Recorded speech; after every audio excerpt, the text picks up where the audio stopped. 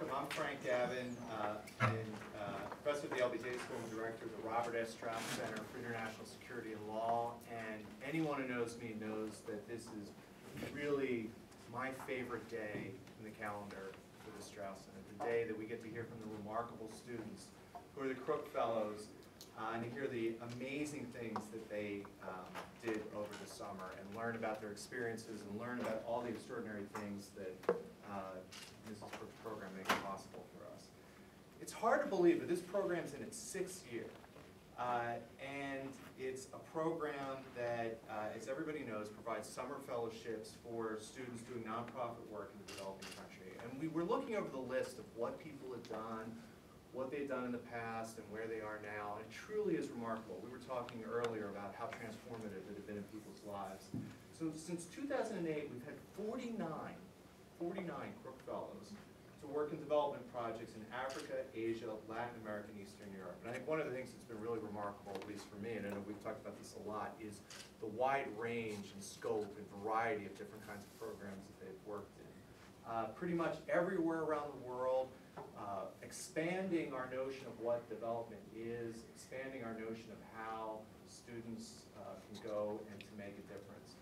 Now, one of the things that's really interesting is not just the difference in the lives of the students that are made during the summer and on the projects and the people whose lives they touch where they go. It's very interesting to see the career trajectories of the Crook Fellow winners and where they go after they graduate from LBJ.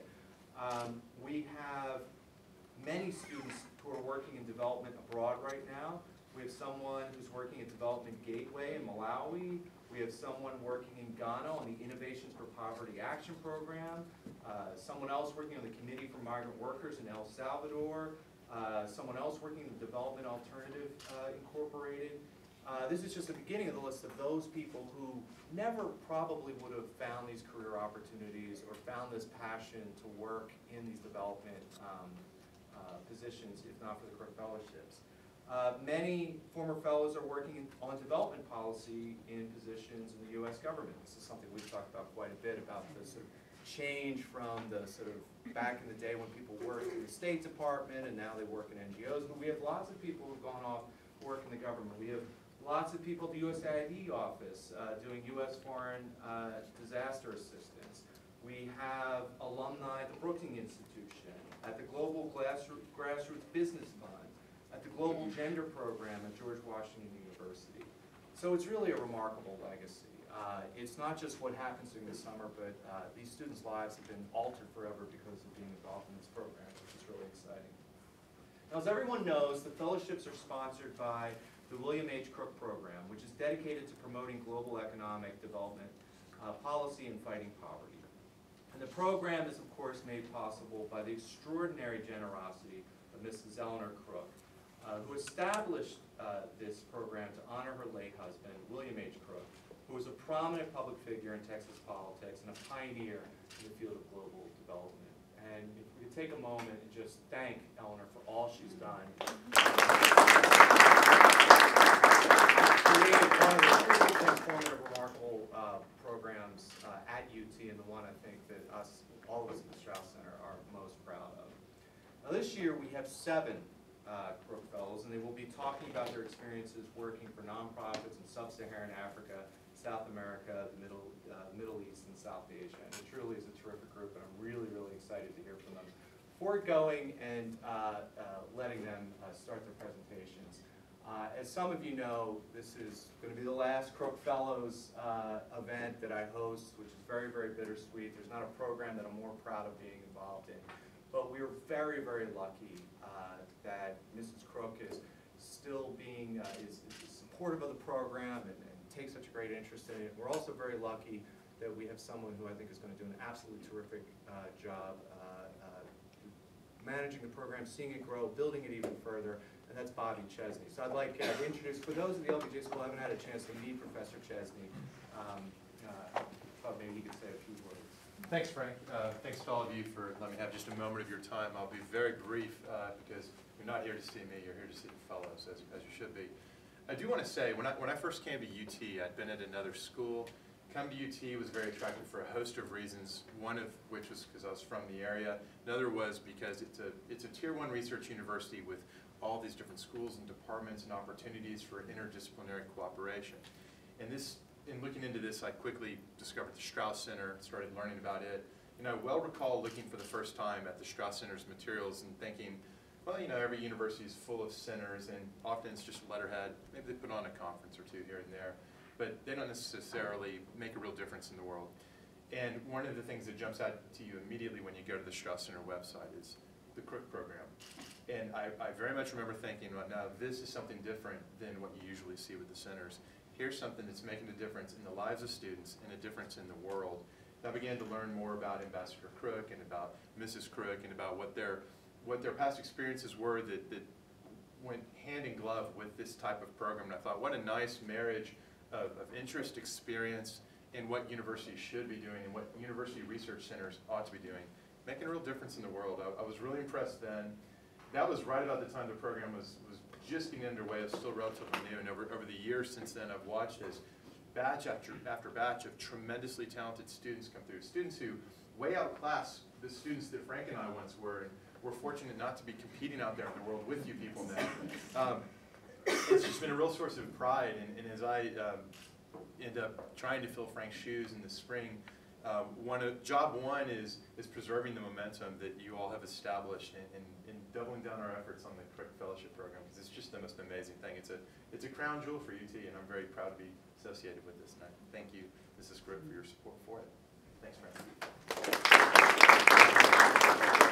Thank you, Bobby. I think Bobby's is going to be absolutely fantastic. For those students who are first years, you're going to see this. You should not hesitate to talk to me, to talk to Jessica, to talk to Jacqueline, to talk to Ashley. We will have a session that actually helps lay out what the program's all about, to help you with your applications, to help see if the interest you have fit in with the Crook development program. So stay tuned for that. And without any further ado, let's turn it over to the students who will give their presentations, and then we will have discussion and question and answer afterwards.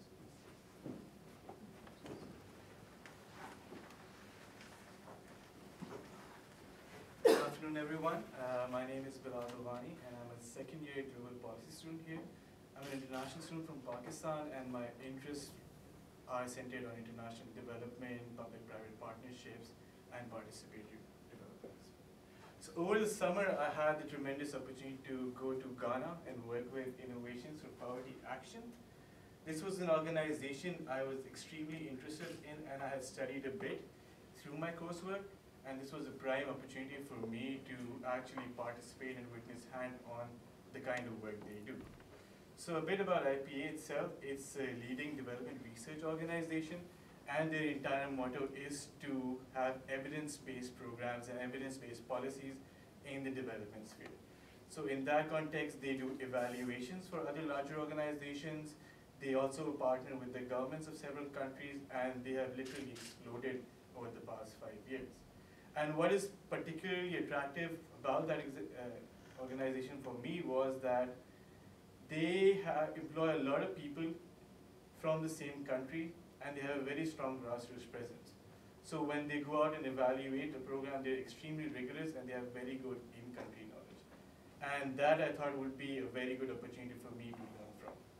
What was also remarkable about this opportunity was the Crook's fellowship program was also very flexible for me, because initially I had applied for another project within the organization, and that fell through, but I was also able to transfer my fellowship onto the one where I was working on.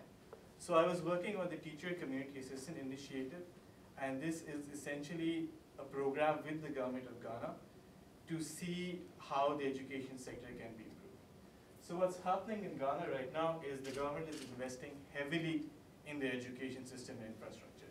Around 23–30% of their national budget goes into education. And they have made tremendous strides in increasing the attendance and enrollment levels. But what is not happening is that primary education, basic skills, numeracy, literacy have not gone up. To investigate why this is the case, and then to solve these problems, IPA partnered with the Ghanaian government, and over the last 3 years, they tried out different interventions. Like, the idea was to see what worked best in the context of Ghana's education system and the resources already available to them. So they tried out teacher training programs, how you could essentially teach teachers to teach at the level of the students, because what happens in a lot of developing countries is that within one class there will be students who are 9 years old and 14 years old with different levels. And that's something that people don't really have the expertise or skills to target.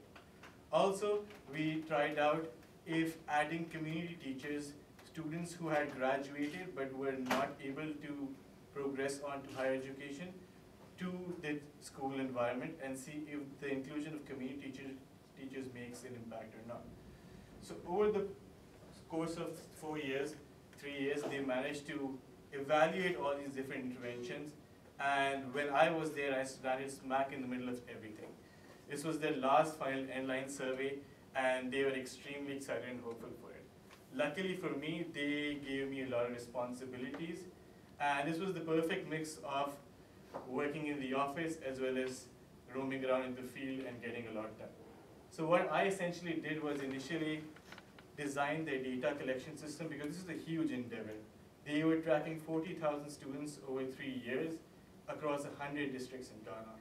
And these are the plains, the mountains, the bush, everything. And they had a very large sample to work with. So I was essentially responsible to organize the teams, see how they will go out in the field and collect information. And then after designing the system, I was able to go into the field myself, see how what I had designed was working, and then incorporate their feedback back into the program. This was a very good opportunity for me as well, because I got to interact one-on-one with the teachers and the headmasters on the ground, and also take a couple of in-depth interviews with a number of students.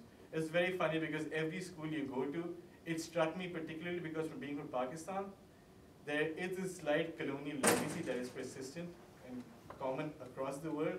The schools look the same, the kind of attitude was the same, the teachers were also kind of, there were some teachers that weren't teaching, but the community teachers were more involved in that sense.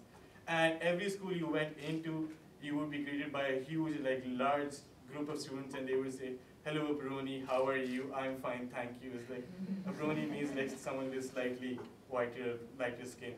So that was funny because there's this one script that they had learned, and this is how they would greet me every single time.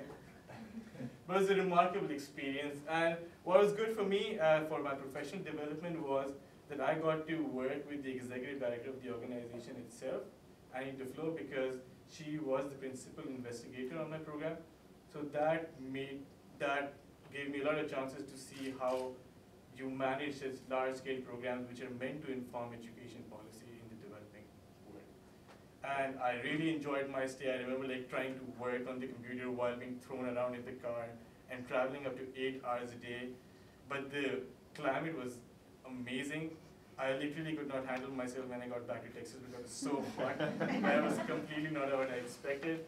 But overall, I had an amazing time, and I just think I'm very lucky to have this opportunity. Thank you.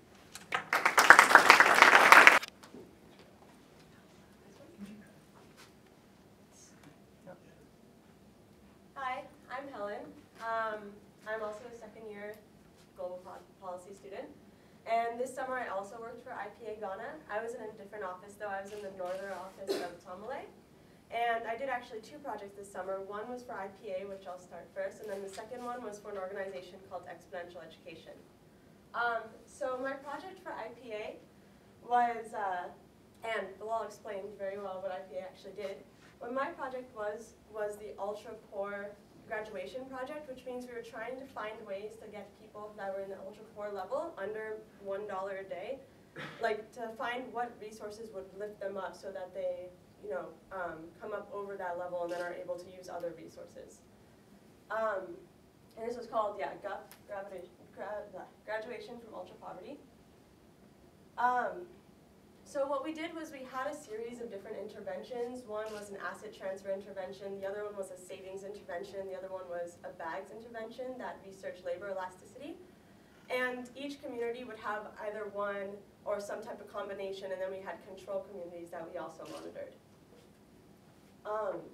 And this project specifically was implemented already in India, Pakistan, Honduras, Peru, Ethiopia, and was being replicated in Ghana to see if it would work and if this is something that the government should scale up into a policy. So what I did this summer was I was part of both the data management and the field team. So I went out half of the time and like we took bikes and I would drive out for 3 hours on dirt roads because there were definitely no roads, and it was like not even a dirt road, it was like a dirt pathway that was like 6 inches wide for about 3 hours until we came to these very, very, very rural communities because they were all at the ultra poor level. And I would make sure that we would implement all of the surveys with the team, and I pretty much was just managing one of the survey teams, and I would go around to the different teams to make sure that everything was running smoothly. And honestly, on the ground, the largest problems I encountered was actually like very bizarre laptop explosions. Like we had to program, not really, but we had to program all of this survey information so that local surveyors on the ground were able to easily take survey information. And all the time, like these programs would just somehow unprogram themselves and do something weird.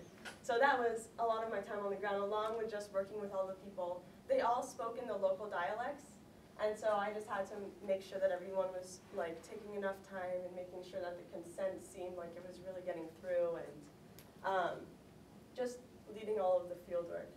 The other part of my internship was the data management, similar to Bilal, where I would just manage, analyze, and clean the data that was incoming. That I like literally went out to the field to collect, and then I come back and I started to manage and clean it.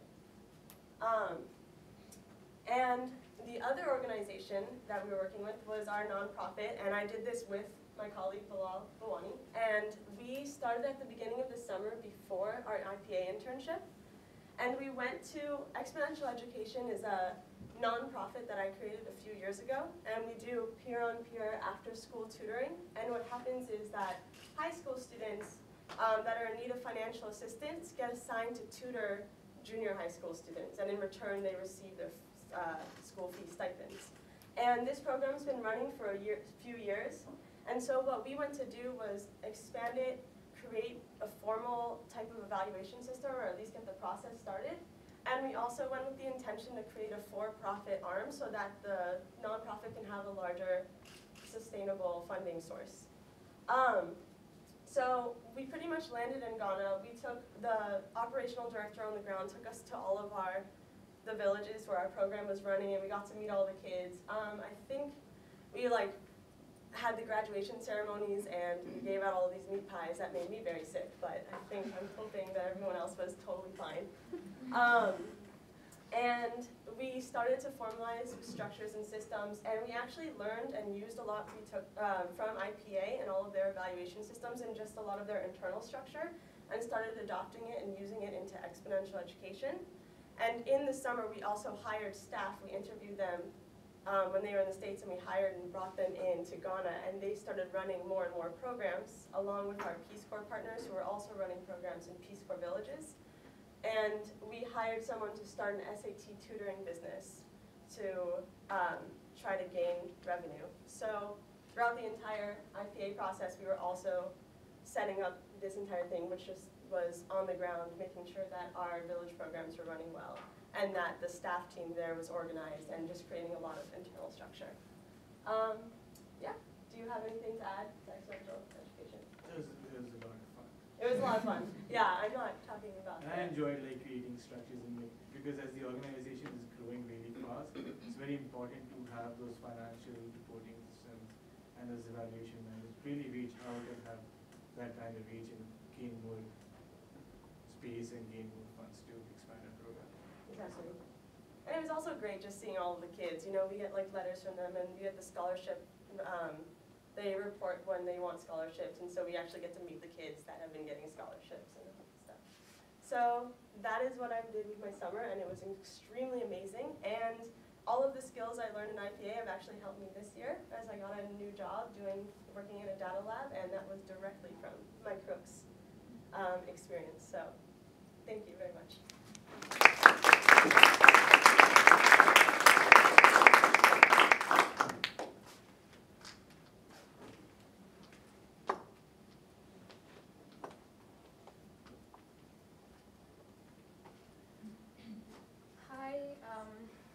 is Rahima Hussaini, and I'm also a second-year MJPS student. So this summer I decided to go to Kabul, Afghanistan, even though I had a very hard time getting travel approval from the IOC office because Afghanistan is security-wise, it's an unstable region, but I had to fill out a lot of forms promising them that I won't go anywhere after 7 o'clock. Everywhere that I'll go, I'll be with my mom and dad, accompanied by them, but eventually they allowed me to go. So it was a great experience as I got to work with Women and Children Legal Research Foundation. It was a small nonprofit organization. And I was very interested in working with this nonprofit because previously I had worked with bigger organizations, and usually bigger organizations, they don't do the actual on-the-ground work. They hire smaller organizations to do it for them. So I really wanted to work with these small local organizations. I could be actually on the ground and see how they do their work.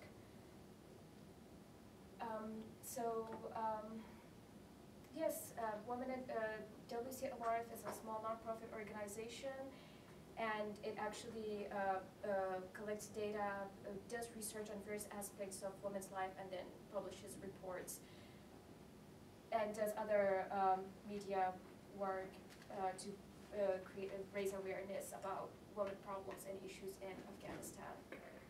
So when I went there, they were working on a project that was called Customs and Tradition that Violates Rights of Women. Unfortunately, in Afghanistan for the past 20 years because of the war, and before that, there have been a lot of customs in the society, like early marriages or forced marriages, women's lack of access to education, health services, and very little work has been done in this field. So we were actually going to go and conduct survey in 20 provinces in Afghanistan. We were going to survey 516 women, of which 500 were going to be like household women, and 16.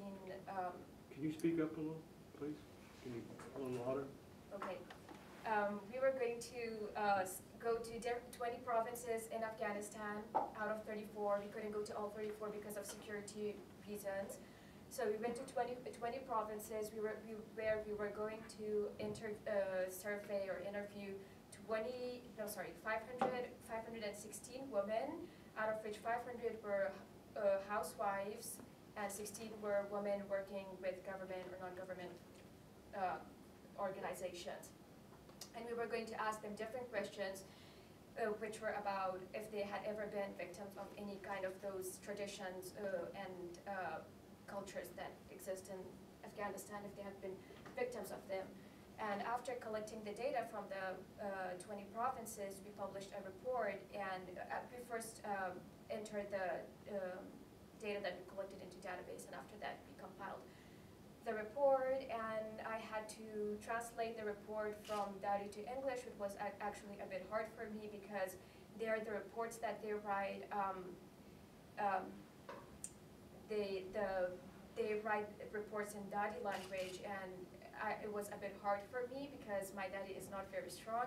And also, if Dr. Weaver had seen those reports, she would have called them the reports on steroids because they were extremely lengthy and they were using a very difficult language, a very scholarly language. But I tried to convince them that these reports will be read by different people in the community, and most of them, they do not have such a higher level of education, so in order for them to understand them. But I don't know, I guess to them it looked kind of good to write such difficult reports. But anyhow, I had to translate those reports to English, and after translating the report, they were going to take the matter up to the legislative in the parliament, and they were going to try to push for a law that was going to ban the practice of these traditions in the Afghan culture that violate the rights of women. And I also had, I also went to a gender group meeting that was organized by the State Department in Kabul. They invited women from various walks of life. There were students, UN spokesperson, women who had their own small businesses, from the media. And basically it was just like an open discussion it was a great opportunity to network and talk to these women. What did they think about the progress that has been done in women's life since 2001, and what did the women generally think about the future in the next year, 2014, when the American troops will withdraw.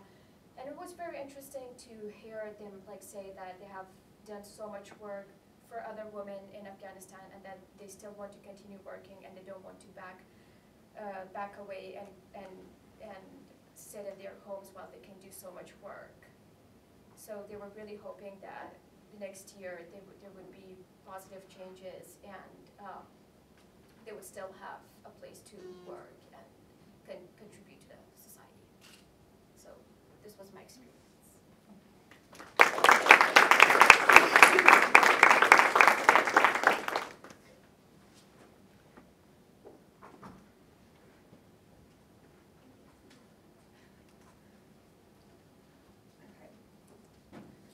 My name is Jessie Libra. I am a second year GPS here at the LBJ School and dual degree with the Energy and Earth Resources School at Jackson.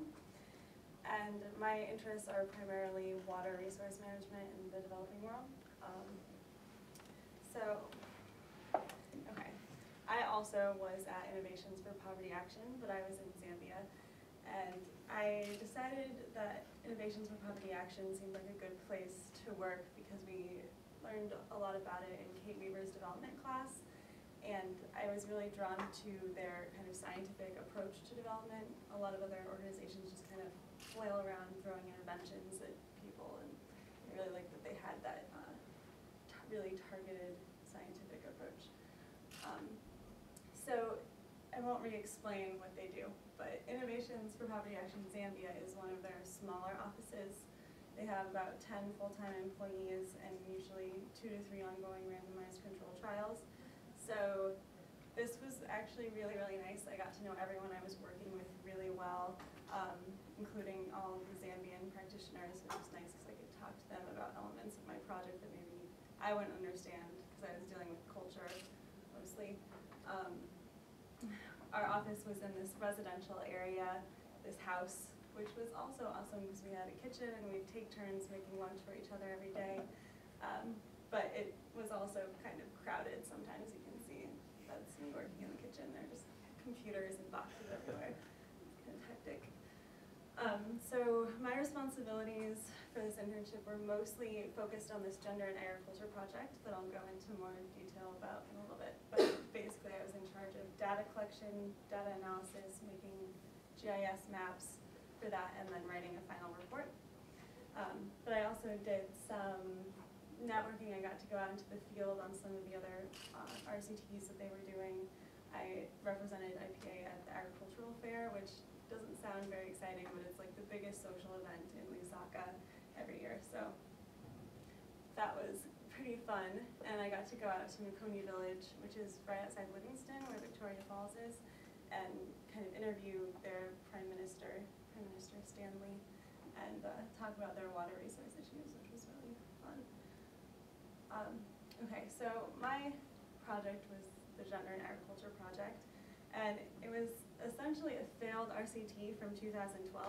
It was failed before I got there. I wouldn't be telling you about it if I made it fail.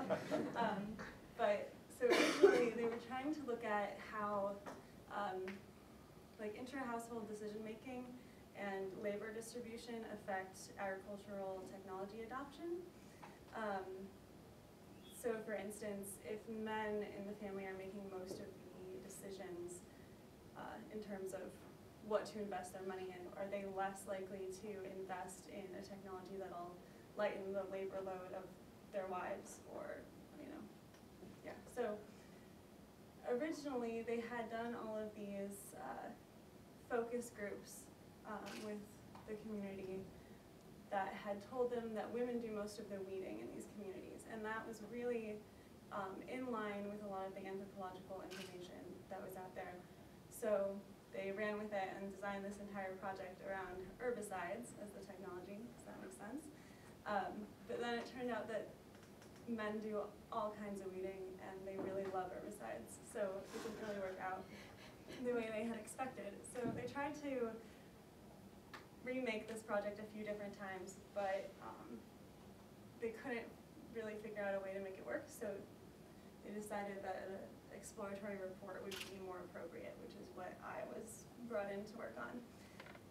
So this exploratory report basically consists of a mini database with around 70 different variables that have to do with culture, general demographics, and agriculture in Zambia at the district level. And then a report that synthesizes this data with existing ideas about gender norms. And the rationale was that this project failed because the traditional anthropological ideas weren't matching up with reality. So we need to investigate where those holes might be.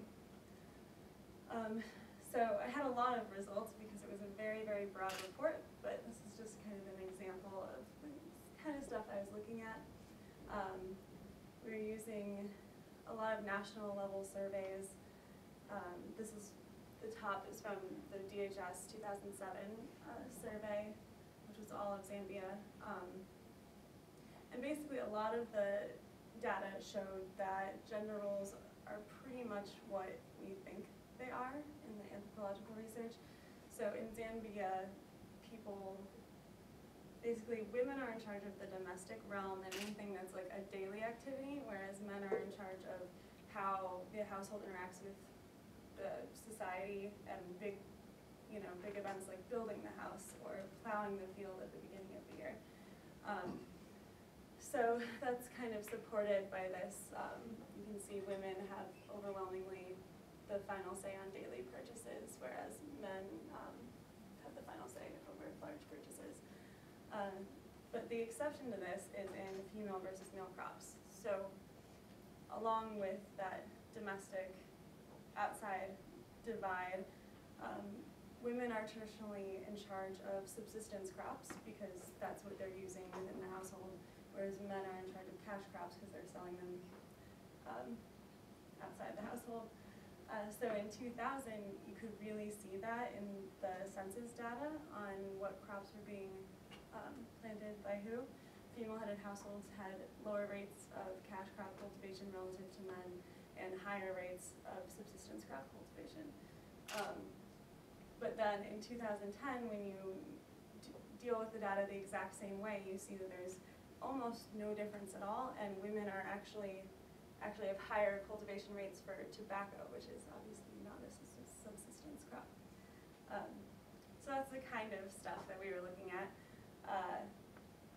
But I did get out of the office a few different times. I got to go on a bunch of safaris, and I got licked by this cheetah and canoe the lower Zambezi and stuff like that. So I had a really amazing time. It was a great professional development opportunity and just life opportunity.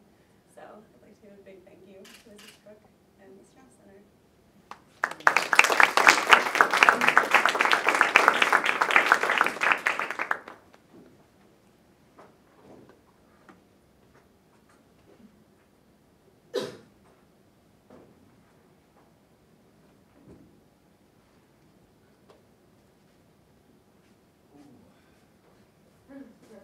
Hello, I'm David Pettit. Like all of my colleagues, I'm also a second-year global policy student. I'm also in the Middle Eastern Studies program across campus, and I interned this summer with the Palestinian Hydrology Group in Ramallah, which is the sort of de facto capital of the Palestinian territories. Palestinian Hydrology Group, or PHG, I'll call it, since it's a bit of a mouthful, is the largest Palestinian water resources NGO. They operate all over the West Bank. They even have an office in Gaza. They do all kinds of water, sanitation, hygiene-related projects. I worked on a number of projects, but mostly I was dealing with household level agriculture, small family farms. Hence this picture. This is a sort of impromptu meal that a family fed myself and some of my research colleagues, and it's all freshly prepared and homegrown, and it was delicious. Anyway, the first thing I worked on, less related to agriculture, but very important, is wastewater treatment. It's a significant sort of development, sanitation, and hygiene issue in the Palestinian territories. There are a lot of reasons for that: politics and economics and environmental issues. And so we were trying to evaluate this. This actually is a wastewater treatment plant. It looks very different from sort of Western ones. And PHG installed this a few years ago for this Beni Zaid municipality to treat their wastewater. In the more rural areas, outside of basically the major cities of the West Bank, there's very little in the way of wastewater treatment or even wastewater disposal systems. Most families rely on cesspits, which are quite simply holes in the ground, which fill up and then must be emptied by pump trucks. It's a significant expense for most families in these areas. And in addition, they often, they pollute groundwater, they often overflow, they attract insects. There's just a whole host of negative effects from these cesspits. So they were trying to have an alternative and have some sort of treatment system. I kind of like it aesthetically. It's not very assuming. It just kind of fits in the hillside, which is nice. This down here is a constructed wetland. There's like a triple filtration system up here. It treats the water to a point where it can be safely just disposed of in the valley. We were interviewing community members, trying to determine what incentives exist, because they had found that some people were choosing to stay with their cesspits, while other families were connecting to the network flowing to this treatment unit. So we were trying to figure out what was going on there, what were the incentives, why were some connecting and some weren't. Personally, I thought it was really interesting because the first thing we did was we met with the town council and the mayor and the city planner and engineers, and it was just very, very intriguing to see sort of those dynamics on a local level. But anyway, more interesting to me, and what I really liked doing this summer was I did some evaluation work of their gray water treatment initiative. PHG installs these gray water treatment units at the household level. They've installed, I believe, 350 some odd gray water treatment units. These are, gray water is all household wastewater except toilet water, black water. It represents about 80% of all household wastewater. And this is trying to address a number of development issues in the Palestinian territories. Just to give you an idea, we know it's an arid region. Water is becoming more of an issue with climate change and changing rainfall patterns. But just to give you some idea, in the summer months when it's much drier, some Palestinian families in these rural areas are spending up to 1/3 of their income buying trucked in water. So it's a significant drain. It has implications for sanitation, household hygiene. It severely limits, or in many cases precludes, the possibility of agriculture because they're just barely subsisting on the water they have. But these units treat 80% of their wastewater to a point where it's safe to use in agriculture. So it's turning something that is a liability, because this wastewater previously is flowing to their cesspits. These are overflowing. They're spending hundreds of dollars a year pumping out these cesspits, and it turns that liability into a useful economic resource. And we get this. In addition to the gray water treatment unit, PHG, when space and funding is available, constructs a greenhouse and drip irrigation systems, which maximize the efficiency of irrigation water. None of this existed before the PHG intervention, the greenhouse and the treatment unit. This farmer has actually expanded his beyond the capacity of the gray water treatment unit. He uses rainwater harvesting techniques and other things, just spurred on by his early successes in agriculture. This greenhouse is full of cucumbers. He's got tomatoes and various squashes and zucchini outside. And so now this family, not only are they have shaved hundreds of dollars annually off the expense of emptying their cesspit, they're getting virtually all of their vegetables from their family garden, so they're more food secure, and they have a new income stream because they're selling a high volume of this produce at market. I spent a lot of time with this family in particular. My role here was coming in after the implementation of this program, talking to the farmers and their families and trying to sort of quantify how much they benefit. How much money are you saving now on emptying your cesspit? How much, what's the value of the crops you're selling at market? What's the value that your family is consuming? And we gained some really interesting insights, and I think I'm cautiously optimistic that I had a positive impact on in PhD and their work and kind of defining their role. And I just had a really great time with these farming families. They were extremely hospitable. They fed us. They invited us to birthday parties after the fact. We got really quite involved with some of these people, and it was a fantastic experience. And on a personal note, I got to see a lot of the West Bank. I got to see Jerusalem, and I went to Tel Aviv and was hosted by Israelis and Palestinians, and it was just a really, really tremendous experience personally and professionally. So, well, thank you, especially to the Strauss Center for administering this, but of course to Ms. Crook for making this possible, because it really was essential to my being able to do this. So thank you very much.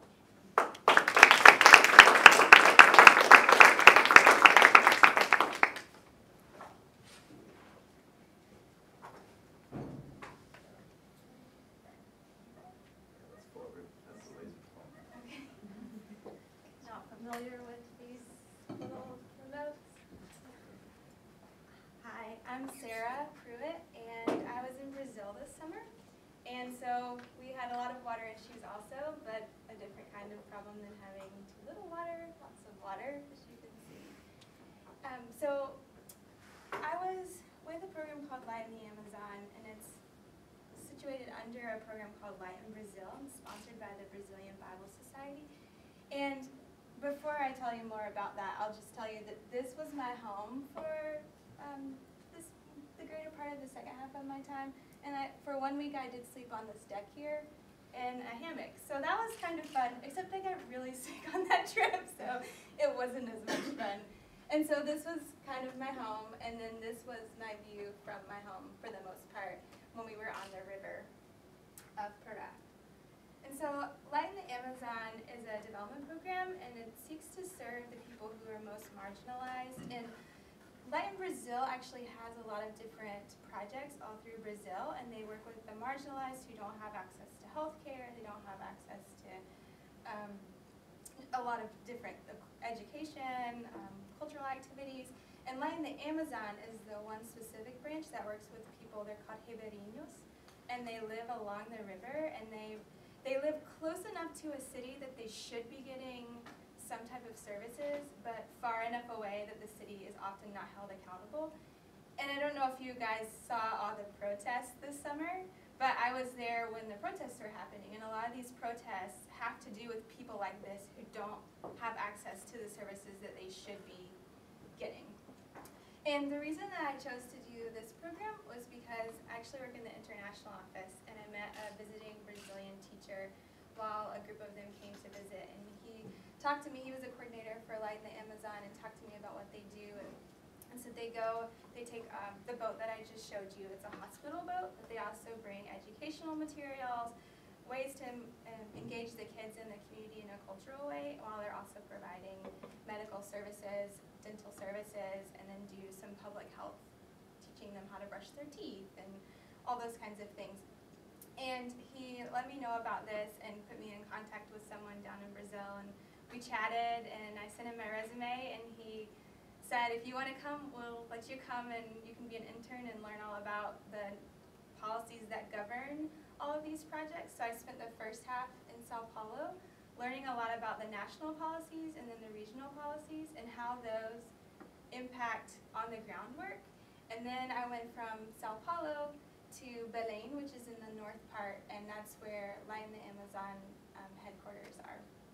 And something really cool, in Sao Paulo, the Bible Society got a grant from Tom's, so I have my Tom's on, and they got a grant and they have, I want to say it's about $1 million reais, so $500,000 worth of shoes that they give to kids in different schools. And so I got to go be part of giving shoes to kids once in a hospital and once in a school, and it was fun because I had my Toms on, and so they were like, look at the American girl who has her Toms on. So that was fun but a little weird at the same time.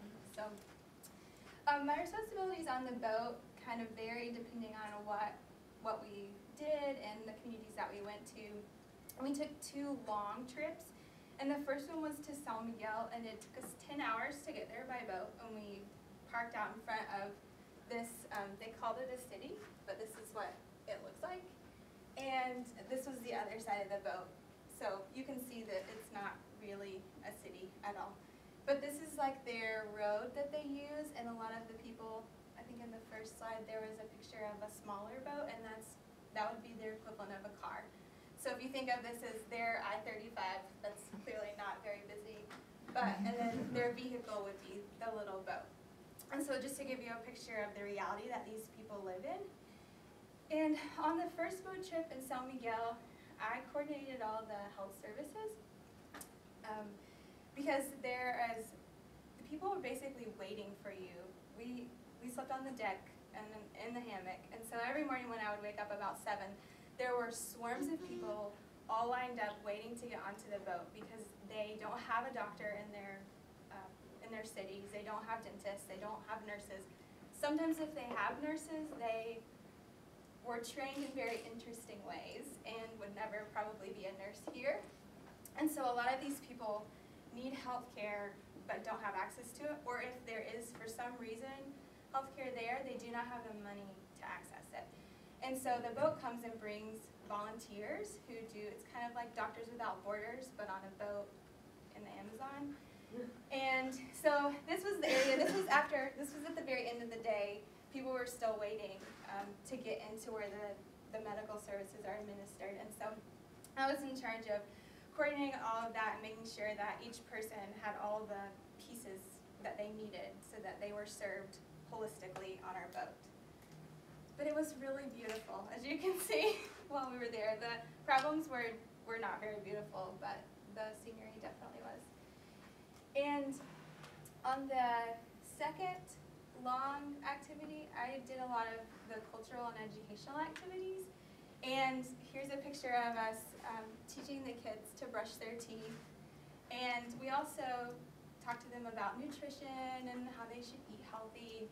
A lot of people here live near acai, which is imported here and is really expensive here, but they just kind of eat it like rice and beans. They eat acai and farinha, and and so they don't, it's difficult because even though we talk to them about nutrition, the reality is they don't have access to the choices that we do.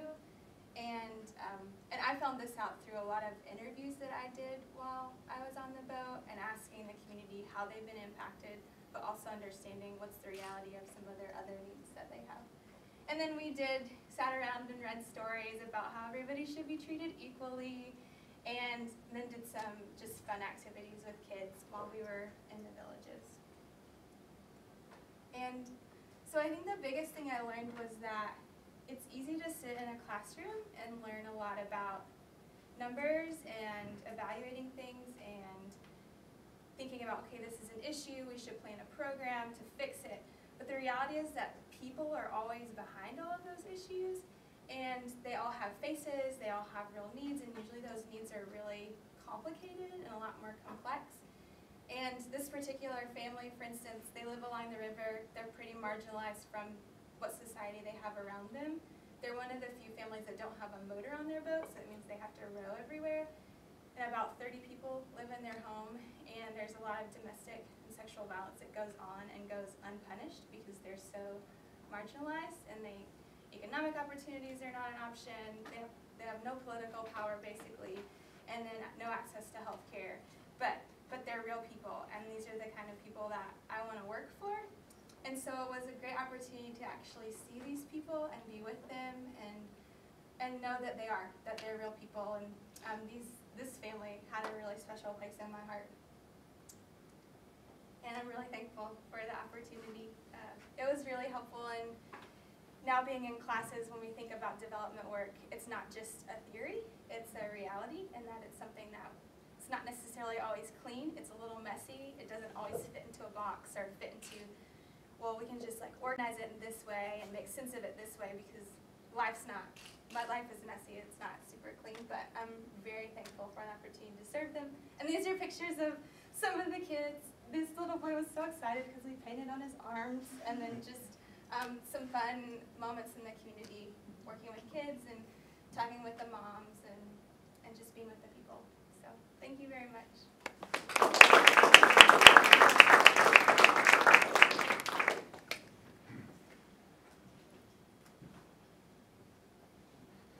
All right, last but not least, right? And I'm Kelly Steffen. I'm a dual degree here at the LBJ School, and then I'm also getting my MBA from the Crook School of Business. So I spent the summer in Ethiopia with the U.S. Agency for International Development. I think like Rahima had talked about, I was a little worried that being a large organization, I wouldn't really get to be on the ground and helping individuals, but luckily I was placed at a smaller organization called FinTrack, which is implementing a USAID project in Ethiopia, and they're located in Addis Ababa. So I actually got to end up doing a lot of field work and meeting a lot of Ethiopians, which I was really happy about. So right away when I got there, like the first day, we have orientation at the embassy with USAID, and the partner, the head of the FinTrack, comes in, and he basically says, all right, Kelly, I'm glad you're here. You're going on an 8-day study tour with 50 Ethiopians tomorrow. Pack your bags. And he was like, everything's going to be in Amharic, but you know, one of the 50 guys will translate for you. So it was a little overwhelming at first, but with the study tour, really, what FinTrack does is they are promoting agriculture in Ethiopia, and specifically developing leadership skills with agriculture. And right now, like 85% of Ethiopia's economy is based on agriculture. However, most of it isn't mechanized. It's very small farms, and there's not really great water systems. So my role specifically was also looking at how climate change is affecting Ethiopian agriculture. So the study tour was set up to visit different best practices throughout southern Ethiopia, and they took men and 3 women to visit all these different sites from different parts of Ethiopia so they could see what the southern region is doing best. So one of the first sites we went to was a smaller farm that had gotten funding to have a solar pump. And so that farm is able to have better access to water. This one, you can't actually really see it, but we were visiting the Humbo Carbon Forest, which was the first protected forest where people in the community were given money to not cut down the trees and not use it for firewood. So it was really interesting for the group to see it there. This is at Avocado Farm. And this is also at the same avocado farm as me at the greenhouse. So it was really interesting that they take these people that work at the Ministry of Agriculture, and they get to see how these best sites are implemented so they can develop strategies to scale up the good things that are happening. And from there I had to write a report specifically on the good things of how they're adapting to climate change. My other 2 projects were again related on climate change. This is my office. So what I really liked specifically was that there was 8 of us in the office, and I was the only one working on climate change. So I think one is that I really got to bond with my colleagues quite a bit. They were constantly taking me to baby showers and weddings and things like that, which was really fun for me. And then I also felt really utilized in the office. I think they benefited from me being there, and I think I really benefited from me being there, which was really important for me. So the second project was developing training materials, and these training materials were for the ministry to implement at the local level to give to farmers on how to best adapt to climate change. So different strategies that have been proven successful in Ethiopia already. The third thing that I really worked on the most was developing a climate change curriculum for Dreidel University. It looks like Diradawa, so half the time when they said I was going to Dreidel University, I had no clue what they were talking about because I, at the map, could only find Diradawa, not Dreidel. And with Haramaya University, both are agriculture universities in eastern Ethiopia. And so with them, we developed a climate change curriculum, and there's now 30 men and I guess 29 men and 1 woman enrolled in the program this year. So what they're really hoping then is to develop a new set of leadership that can help lead Ethiopia forward with the climate change that's happening in the country. And how I did that was I really looked at some of the best African universities, Nairobi University, Mekelle University, and a few others, on how they're handling climate change and what different classes are people required to take, what are some best practices, and also what skills do leaders need to really be able to be climate change leaders in the future. And so what I also found when I was there is that there was a second year who was in Addis Ababa the year before, and she warned me, she was like, bring your rain boots, bring your winter coat, it's gonna be cold, you're going during rainy season. And I had 30 beautiful days in June. So it's actually quite scary though once you think, it was wonderful for me, but it's quite scary when you think about they only have a 2 to 3 month rainy season for their crops. And if it's not raining for a third of that time, that's gonna be a big problem. So they're definitely on the right track though for developing strategies to move forward in the face of climate change. Lastly, I got to have a lot of fun in Ethiopia. So there were 17 USAID interns that were from universities all over the United States brought in, and about half were placed at the embassy itself, and the other half were placed at different organizations like mine.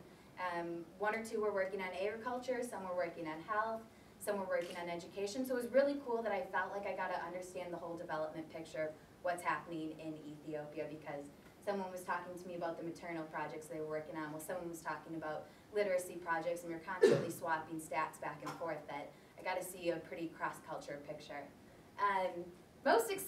Some of the more exciting things was I got to go to an Ethiopia World Cup qualifier against South Africa, in which Ethiopia won, so it was really fun for me. I also didn't want to bring my phone or my camera into the stadium because I was worried about them getting stolen. So I gave my email out to about 15 different people in hopes that they would send me a picture, and this is the one I got back. This is bayonetu, which is one of the main Ethiopian dishes. Ethiopia has a pretty religious culture, and so they fast every Wednesday and Friday, which means they don't eat meat, which is good for me as a vegetarian, that Wednesday and Friday I got the most delicious food. The other days of the week I was stuck with not as delicious food, but it was okay. This is at the market. Women selling a lot of different spices. And then one of my more exciting things was that I fed a hyena meat from my mouth. And that's in eastern Ethiopia when I was visiting Haramaya University working on the climate change project. So my coworkers had originally called me Kelly Konjo, which is Kelly Beautiful. And then after this, they decided I wasn't Konjo anymore, and they now called me Kelly Defar, which is Kelly the Brave One. So after that, that name kind of stuck. So I just really want to say thank you. I had been abroad in developing country in undergrad, and I think I had kind of forgotten how much I like myself when I'm there, how I think it brings out the best characteristics of me when I'm in developing countries. So going back to Ethiopia really reaffirmed that I want to work in a developing country. That's where I want to be. So I really want to say thank you to you for giving me that experience, and thank you to the Strauss Center, because I think it put me back on track of where I want to go with my life.